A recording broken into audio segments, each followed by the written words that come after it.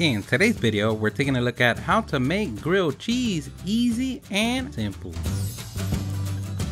This is so simple, anyone could do. Everything that we use on the video, we're gonna leave a link on the description. Don't forget to like the video and subscribe. That does help us out a lot. So you woke up today and you have some cravings for some melting cheese with bread and butter. Don't worry, we've got your back.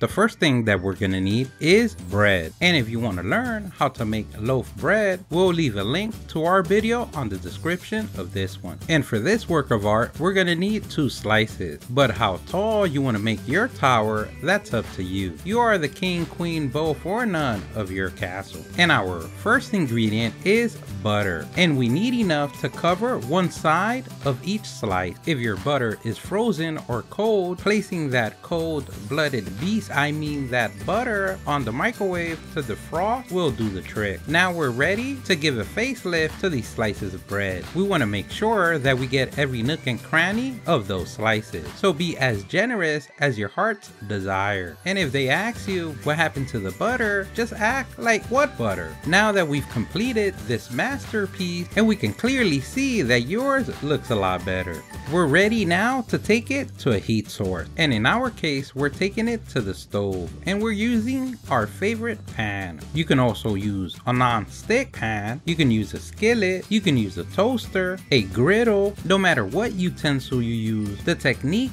is going to be the same. We want to place it on the number 1 or low. And even though that it's going to take a little bit more, it's going to assure that bread doesn't burn. And we're basically going to place the butter side down. And you can also choose to start your heating apparatus on off and then turn it on after you place the bread. Because the temperature is so low, it's not going to make a big difference. If you're using uneven flat surface, we like using a spatula to press the bread down to the surface, and that makes sure that you have even contact everywhere. Now here comes the star of the show. No, not you on the back. Please take a seat. We're talking about the cheese. In our case, we're choosing sharp cheddar, and the type of cheese that you use is up to you. Just make sure that you get a cheese that melts, because if not, you might be there for a while. Now we're ready to place our next slice of bread, and as you can see, we want the butter side up, because when we flip it, we want the butter side to make contact with the pan. And this process usually takes about 6 to 8 minutes. We would give it 3 to 4 minutes on each side, depending on the brownness that you're looking for. And here at the StatUpBox team, we like to show worst case scenario. So let's say you don't have even browning, don't worry. Once you flip it, we can always go back and flip it again, and with the spatula, press it down. And that's the advantage of working with a low temperature. But let's say another scenario is that you notice that your cheese hasn't melted. You can always place a lid for a few seconds at a time to help this process. We don't want to leave the lid for the whole entire cooking process because it can keep humidity inside the pan and remove that crust that you worked so hard to get. And the last thing you want on your restaurant is for the clients to send back the food, because how bad would it look for your restaurant rating for yourself to send back the food to yourself. So now that we talked about the metaverse for a little bit and we have our desired color on both sides, we're ready to remove that grilled cheese closer to your stomach.